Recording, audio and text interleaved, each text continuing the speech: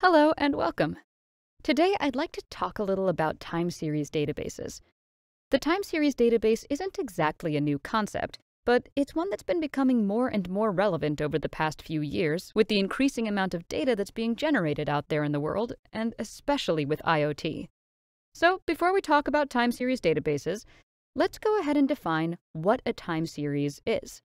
A time series is data recorded as measurements or observations of events as a function of the time at which they are recorded. In other words, you're taking a measurement of the same thing at different times, and all of your data has a timestamp. This kind of measurement is getting more common in a lot of fields. For example, if you have IoT devices, they're constantly sending metrics to the cloud, and they're going to need to be stored in some kind of database once they get there.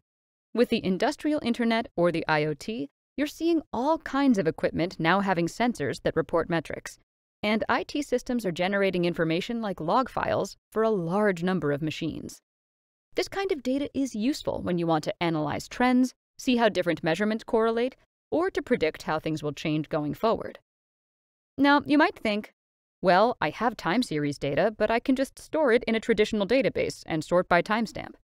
But you're going to find that as the size of your dataset increases, your database performance deteriorates rapidly. A time series database is purpose-built to handle time series data and can offer much better performance with the same resources. The reason a time series database can do the job better is because it's designed to take advantage of certain characteristics of time series data. First, by definition, time series data always has a timestamp, so time series databases can index data by timestamp.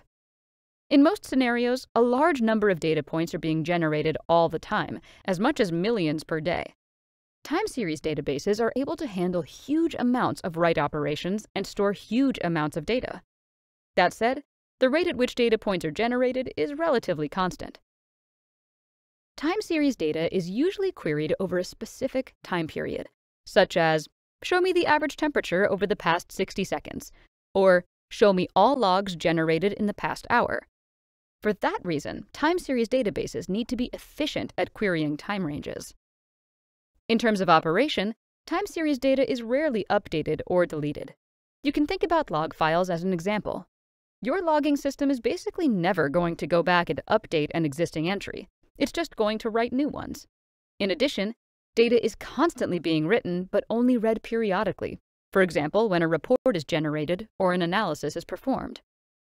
And finally, time series data is usually deleted based on a time-oriented retention policy, such as all logs older than 6 months are deleted.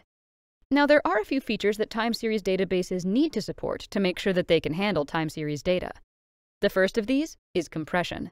If time series data is being generated constantly, it's going to become very large, very fast, and require a huge amount of storage space.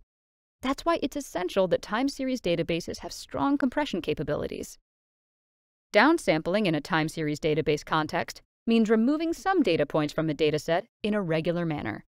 For example, if you collect one data point every second, you'll have 3,600 data points for every hour. You could then downsample that to 360 data points in an hour, which would retain one collected data point for each 10 seconds. One use case for downsampling is that in some scenarios, data older than a certain time is downsampled to reduce storage space. For example, we could collect one data point per second and keep all data points for 24 hours, so that we can perform real-time monitoring. But downsample that dataset after 24 hours because particular data points are no longer as important to us, and we don't need to store that many. Also, that datasets with too many data points can be difficult to visualize, so downsampling can produce more readable reports or charts. Aggregation functions are a necessity for time series databases. You need to be able to do operations like sums and averages to make any sense of your time series data. And finally, interpolation, which essentially means regularizing data so that data points exist for all parts of a time range.